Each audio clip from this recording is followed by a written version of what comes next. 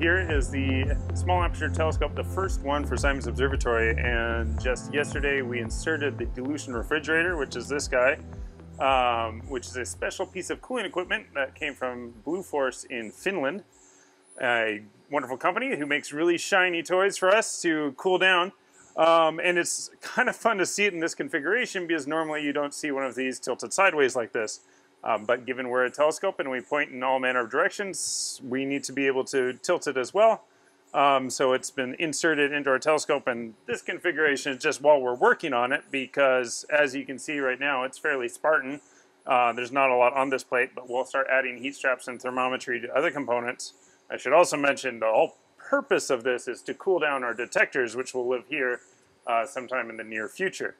So, kind of looking at this particular device, it's actually relatively simple once you kind of understand the basic properties of it. But the real business end of it is this piece right here, which is called the mixing chamber. And this is where the two isotopes of helium that work in a dilution refrigerator mix. So this is where the helium-3 and the helium-4 form the dilute phase and effectively remove heat from this cold head.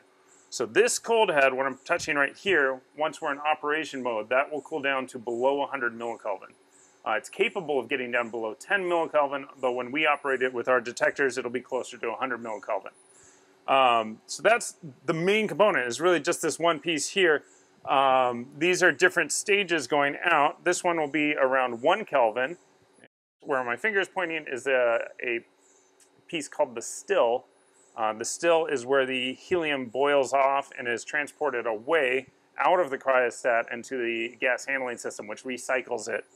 And that cools this stage down to 1 Kelvin. And then another device, the pulse tube cooler, cools this stage to 4 Kelvin and the next stage up to 40 Kelvin. A lot of the difficulty in manufacturing this device is getting the gas cycling to work out properly. So there's a whole nother machine over there that cycles the helium gas out at room temperature and then brings it back into this device. And so what you have is this kind of hot helium gas that's going down to the cold stages, and you need to cool it down before it can actually do the proper dilution mixing to cool this cold stage to below 100 milliKelvin.